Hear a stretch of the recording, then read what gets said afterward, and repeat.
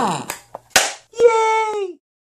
Hi, I'm Clay Carlino, and I am not at home right now. Actually, I'm in Atlanta, Georgia, at the Inn at the Peach Trees Hotel, and my room is just a little bit odd. Let me show you. This is the window in my room, and as you can see, as normal, it has the shears here with the little stick, so you can open and close. But what's weird is the curtains don't close. Now, these aren't stuck. If you look up there.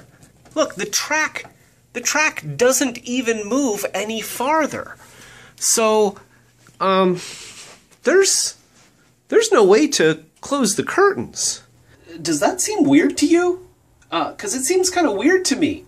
I'd like to be able to close the curtains, but I don't have any tools. I don't really want to make a shopping trip to go out and get a clothespin or a clamp or something, and I don't want to damage the room in any way because that's just rude. You don't go places and damage stuff.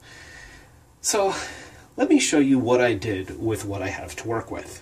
On this side, I took the coffee stirrer, which they do have coffee stirrers. I've got a little Keurig here, and it has these little packets that come with a napkin and some sweeteners, and there's a coffee stirrer in there, and there were two of them. So I took the coffee stirrer out of this packet, and I very carefully shoved it into the seam here. Not enough to damage the curtain, just enough that I could hold it securely, and then I tucked the end of the stirrer into itself to make a loop.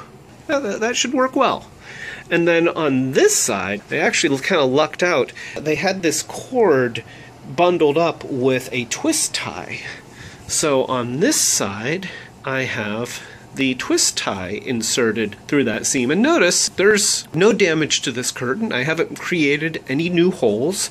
I'm just taking advantage of the seam that's already there. I've got this loop here, and I've got my twist tie here. And so what I'm going to do is put those together, just like that.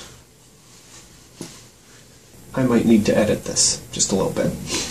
So I've put my little stir stick back together, but this time I shoved it much further down in, so it's going down in about to here. You might be able to see just a little bit of a place where it's kind of shoving out, and then I'm going to put a severe bend right there.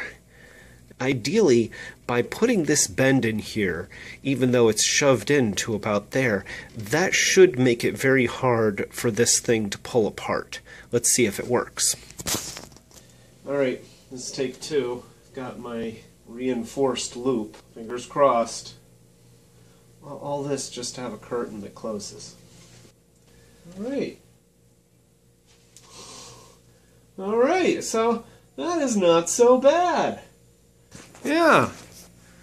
I mean, it's not super pretty, but I'm not going to be having guests. I don't like the idea of sleeping in a room without being able to pull the curtains. Maybe I'm just weird. You can go ahead and comment and just say that I'm weird. So my coworker showed me this, after I told her about my video. See, these are the shears that I told you about.